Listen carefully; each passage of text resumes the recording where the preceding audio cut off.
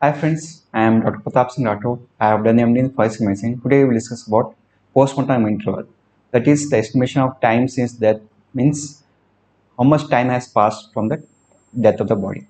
So post-mortem interval is the time that has elapsed since the person has died. That is, it is a time interval between the death and examination of the body. Determination of time of death is important in both criminal and civil cases. In civil cases, time of death might determine who inherits the property or whether an insurance policy was whether was insurance policy was in force at the time of death or not. Estimation of times is that is a part of medical inferences drawn from the post-mortem examination of the dead bodies.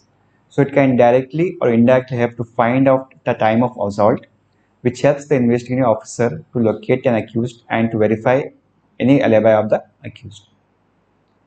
The various methods include such as physical, chemical, biochemical, histological, enzymatic changes which occur in the progression in the dead bodies.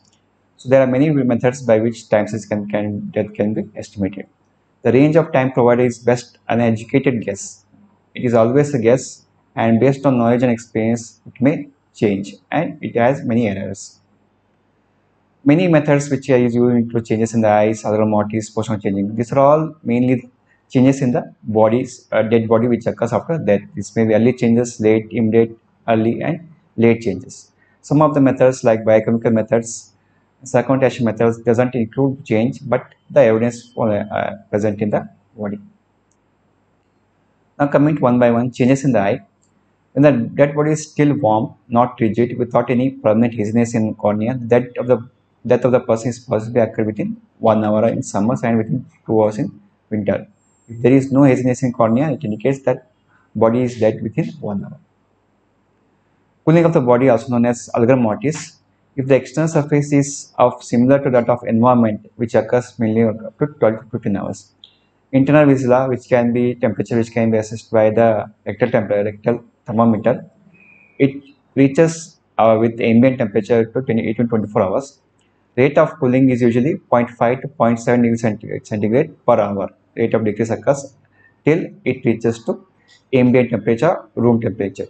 So always the body temperature reaches and becomes equal to room temperature, after which that temperature doesn't decrease. Post-mortem lividity, that is the blood accumulation in the back of the body, it starts at 1 hour. It establishes at 3 to 6 hours and it fixed up to 6 hours. So if the body is not moved, and there is completely fixed post-mortem lividity, it means the body is about more than 6 hours of after death. Rigor mortis is stiffening of muscles. Usually starts appearing in 2 to 3 hours in the small muscles of the eyes. Takes about 12 hours to completely rigidify all the body, which can be tested by flexing and extending of the fingers. Remains for 12 hours and passes after 12 hours. So you can just remember as 12, 12, 12, 12. 12 hours to completely that is rigid. 12 hours it remains, and after 12 hours it passes off. So if the body is rigid, full body is rigid, it indicates the time that is more than 12 to 24 hours. So it takes 12 to 24 hours to completely rigidify and remains for 24 hours to completely rigid. After 24 hours, it starts to rigor mortis starts to pass off, and there is first appearance of putrefaction change. Based on the temperature, rigor mortis may change. In summer, it starts by 1 hour, established in 12 hours, and passes off by 18 to 26 hours. In winter, it starts into 2 to 3 hours. It is delayed, remains for 12 to 18 hours, and it passes by 24 to 48 hours. Decomposition, that is putrefaction, starts 2 to 3 hours. Manifest, that is the first it manifests in 24 hours, and established in 2 to 3 hours. For less than 1 day in putrefaction, the greenish discoloration occurs in the right iliac fossa, which is seen the first sign of putrefaction. In 1 to 2 days, putrefaction changes include greenish discoloration of the whole body, marbling, that is the coloring of the veins, then foul smell appears, burning of the body parts appears, there is blister formation occurs, skin starts slipping off, then pressure effects of the gases, that is burning of the body, starts to appear. In 2 to 3 days, whole body is bloated, discolored. there is foul smell, maggot starts appearing, that is larvae of the fly starts to appearing. Cuticles can peel off, hairs can be peeled off. Sometimes the rectum or uterus may prolapse. If the woman is pregnant, the postmortem delivery may occur. Wounds, which are, if the body has some wounds like incised wound or abrasion, laceration wounds, there is postmortem bleeding may occur one more time because of the pressure changes of the gases. There is shifting of postmortem lucidity because of the effects of gases. Hearts become empty. Then there is froth and gastric contents may come in the mouth, nose, and mouth. In 3 to 5 days of putrefaction, teeth becomes loose, nails become loose and fall off. Sutures of the skulls to get separated and vein gets starting liquefaction. Then liquefaction of the internal viscera. First it starts with the brain, then later on the liquefaction of the lungs starts appears. Late stage of decomposition includes body cavities becomes burst open. There is called decomposition. Skeleton takes up to 1 to 3 months, and bone decomposes by 1 to many years. May take years it can take for bone to completely decompose. Some modified form of putrefaction like adipose seed formation takes up to 3 to 25 days. In some environmental conditions, body may get modified, modification may occur, which may take up to 3 to 24 hours. Forensic methodology, that is based on the presence of insects, also postmortem interval can be determined. Species like Musca domestica, Musca vicina lay eggs in the body near the neck, axilla, lingual regions, which hatches within 1 to 2 days, becomes larvae, that is no maggots. After 4 to 5 days, this becomes pupae, and 3 to 5 days pupae becomes adult flies. So in total, it takes about 10 to 12 days for complete cycle of the insects. So based on the stage of the larvae, that is maggots, we can roughly estimate the time since there. Changes in the bones. If the body is keratinized and soft tissues are present, that is cartilage are present on the skin, it take a skin that is bone surface, cartilage is present. It indicates after it is 1 to 3 months old. If bone marrow is moist inside the bone, it takes up to 3 months.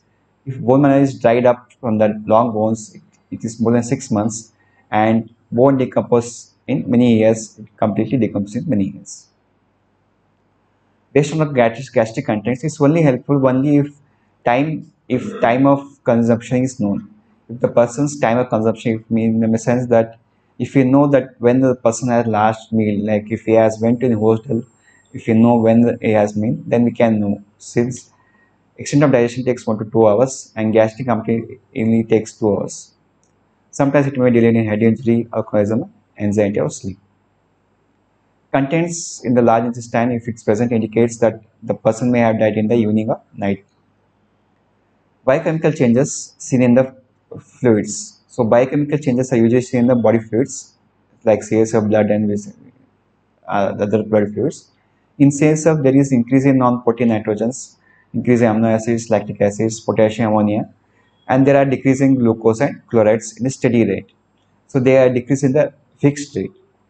In blood, there is an increase in non-protein nitrogens, lactic acids, enzymes, but decreasing glucose, potassium, ammonium, sodium, and chloride.